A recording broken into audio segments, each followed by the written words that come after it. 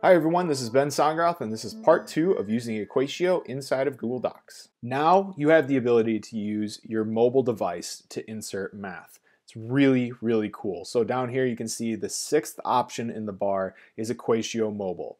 So I actually have, I'm going to click that, and when you do that, you can see you have all the different compatibilities here with either Android or your iOS devices, and you get a QR code. So I actually have my phone up here and mirrored.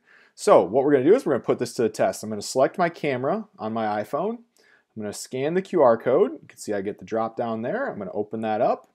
And now it's going to take me to my active math document. So I'm in math example right now. There's math example there. I'm going to select it. Very good. The first time you might have to sign into your Google account so it knows who you are. And here we are. So there's a couple different ways you can insert your math. Down at the bottom here, you can draw your math out. So I'll try that one first. Select that. I found that turning the phone landscape gives me a little bit bigger canvas with which to work. So I'm going to go ahead now and draw my math.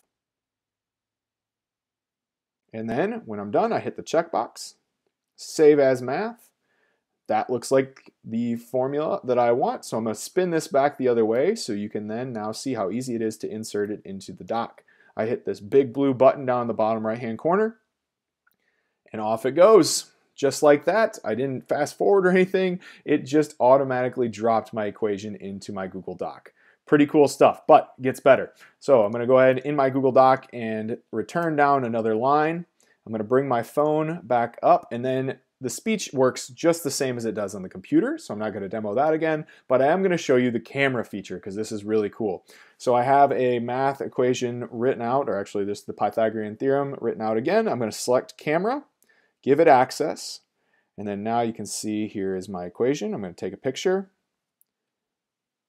and I will crop out the spot that I want, and I hit the checkbox again, save as math, make sure it looks good to me, hit the blue button again, and off it goes. So multiple different ways to have your students send their math into their Google Doc. And then when they're done with this, they could obviously use Google Classroom to turn it in or any other way that you're collecting Google Docs. So EquatIO, a really cool, very user-friendly tool from TextHelp.